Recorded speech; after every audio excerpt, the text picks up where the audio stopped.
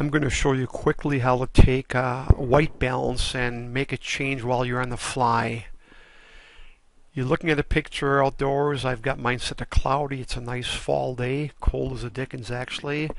And I want to change the white balance. Push the soft key B and you see your white balance. Use your control wheel and just move it to the setting you want. If you want it warmer, you can see the picture on the left changing a bit. But you can change you can change the white balance on the fly however you want it. Any white balance setting you need or you have, you can change on the fly. So I hope this short video tutorial helps show how to change the white balance on the fly. It's very simple. Just push the soft key on the bottom, soft key B, and you're set. It will change the white balance on the fly, making any white balance setting customizable to the particular situation that you're in at the time. I hope this video helps you learn more about the Sony Nex.